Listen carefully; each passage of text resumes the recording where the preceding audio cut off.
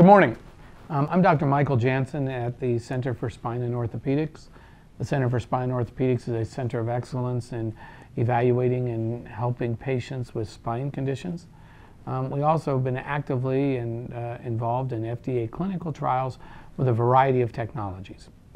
This morning, what I wanted to cover with you is just what is some of the outcomes that we have seen with lumbar disc replacement type surgery and what has been recently published and where are we at today in 2016. So disc replacement or total disc arthroplasty isn't just a new product. It's really a change in the overall philosophy of how we manage degenerative disease. Historically, as surgeons, and I've been practicing for about 25 years in the North Denver geographic area, we've managed patients with degenerative disc disease with chiropractic care, weight loss, injections, braces, acupuncture, biofeedback, lifestyle modifications. And those that needed surgery usually had two options: either a decompression or a fusion, or a fusion or a decompression. And this is a whole different philosophy of how to manage a disc with its disease with a device that allows something to continue motion. That's really where we're at to take a look at. Now, there's a big difference. The one on the left is a fusion. The one on the right is a disc replacement. And the patients get confused and they come to me all the time and say, Dr. Janssen, I don't want a fusion, I want a disc replacement. Or how long is a disc replacement going to last? Or I read something on the internet that we could go to Europe or go somewhere and get this disc replacement compared to a fusion. And what's FDA approved? And what's my insurance cover and not? So it is somewhat confusing. And a lot of times people only read the abstract and really don't understand all of the options as were available today for the management of this types of technology. But it's no different than picking out a car, picking out a motorcycle, picking out a home. We look at what is really available and what's best for ourselves, but we use the advice of people and specifically surgeons that are at centers of excellence and have a lot of experience in this. Because many times patients will go to a surgeon that only has experience with a fusion, so they will tell patients that's the best treatment for them because they never really had the experience with both. And I think finding centers of excellence that evaluate technology is extremely important. A fusion. We've had experience with fusions for 45, 50 years in the spine for all types of conditions. It locks the spine in that place forever, where a disc replacement allows the patient to continue to find their balance, continue to move over that segment, just like a total hip or a total knee. And the materials are very, very similar to what we've seen. Now, some of these options don't look like they really fit into a human and they were ideas, but the top left one probably has one of the largest experiences in the world called the Lumbar Pro Disc. You can see it's a metal on plastic or metal on polyethylene, which is identical to what is done in most total hips and most total knees. We've seen a lot of technology in the last decade and a half. The FDA clinical trials, what we were really excited about and got involved with over a decade ago, gave FDA approval almost 10 years ago in 2006 for the Lumbar Pro Disc, and there's been some other metal on metal tests and other prostheses that were started FDA clinical trials. But as today, in 2016, there are two disc replacements of all that have went through clinical trials that are FDA approved for utilization in North America. The largest experience is the Lumbar Pro Disc, 2006. The Active L, made by Osteolab, was recently FDA approved about a year ago and doesn't have the overall experience we have with the Pro Disc, now acquired by Johnson & Johnson. But they're both great technologies and really treat the patient at the right phase of their disease. So what are they? Well, there's different devices have the way to fix to the spine. The standard is probably a metal on polyethylene with the right bearing surface that attaches. What did we learn from running all these clinical trials? Well, this isn't new, and this study was published in 1990 to 1993, where the 64 patients were done with single disc disease. It was not randomized, so we consider it a level 4 evidence. The follow-up was about 9 years published, and the excellent clinical improvement was excellent to good in about 41 of the 55 patients that they were able to find for follow-up in both single as well as multiple level disease. There were studies that were published that took a look at the range of motion and the outcome after total disc replacement, Dr. Hung, and they looked at 38 patients, a little over 8-year follow-up again, and the patients that had more motion correlated with a positive clinical outcome. So it's not just putting in a device that doesn't move. It's putting a device that moves with a surgeon that understands the technology and how to put this device in and to maintain it to move for the disc that's diseased, because clearly there appears to be a trend that the motion correlates with the overall outcome. But just about a dozen years ago, this was published by one of my friends, Marinus de Kloiver, in the Spine Journal in Europe. And at that time, and we've evolved now, another 13 years, they didn't think that there was sufficient data in disc replacements to prove for performance, safety, efficacy, maybe still experimental. And I think since then we've answered a lot of these questions that have removed it from the experimental issue or had concerns regarding safety and efficacy. This was published in the Spine Journal, also looking at 42 patients, the clinical outcome of which are the best patients. And about 24% of the patients had radiographic evidence of adjacent disease. And what we found was those patients with the least amount of motion in the disc, that's between 1.8 and 5.8 degrees, had the highest incidence of the next disc becoming problematic.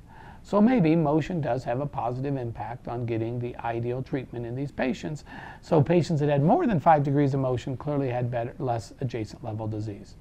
There's been a number of studies since then that have looked at different technologies. This one was one of the first ones that was published in the Charité. It's subsequently been obsolete or removed from the market by the company. And they looked at patients at 6 weeks, 3 months, 6 months, 12 months, and 24 months compared to a very historic fusion device that nobody uses in the lower right called the BAK cage.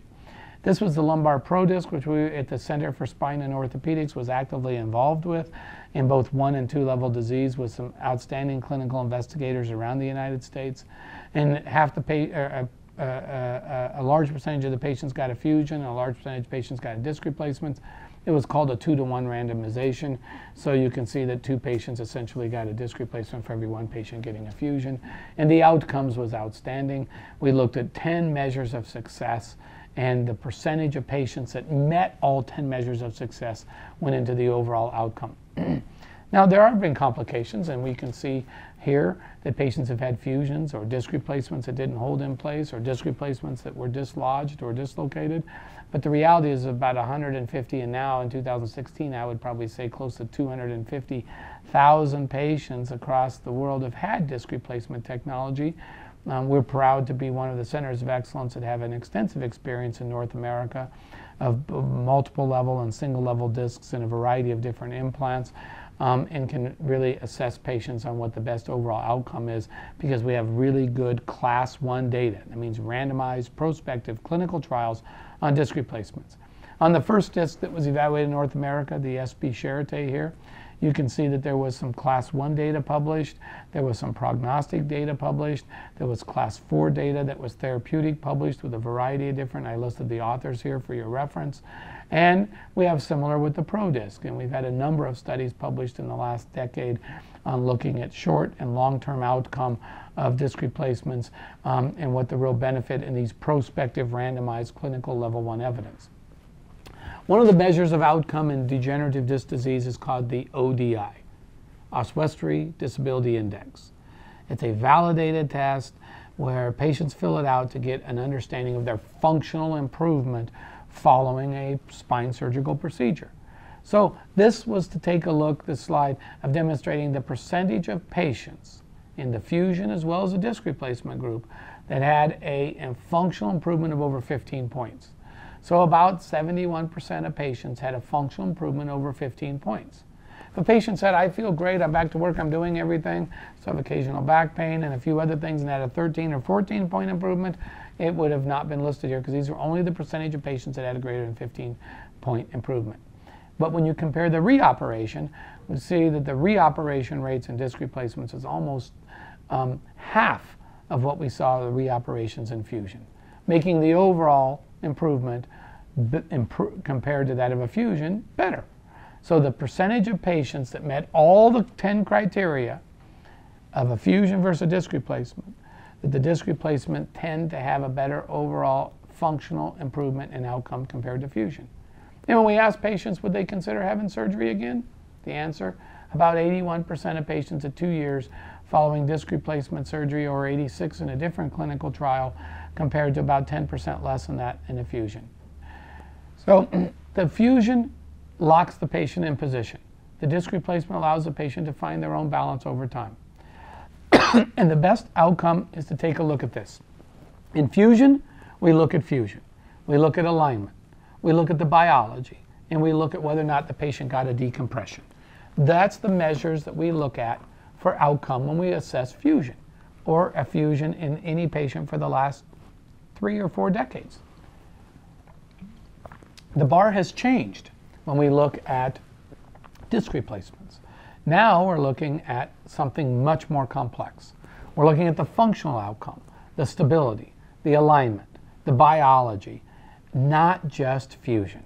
So the overall becomes a 3-dimensional cube of looking what's the revision rate, how did we balance out the spine, what is the stability, what is the function, what's the long-term success of the device. So the bar has changed dramatically. The outcome measures we have a lot of data with, and that's why picking the right patient at the right phase of their disease and giving them the options to help understand the pathology is really critical.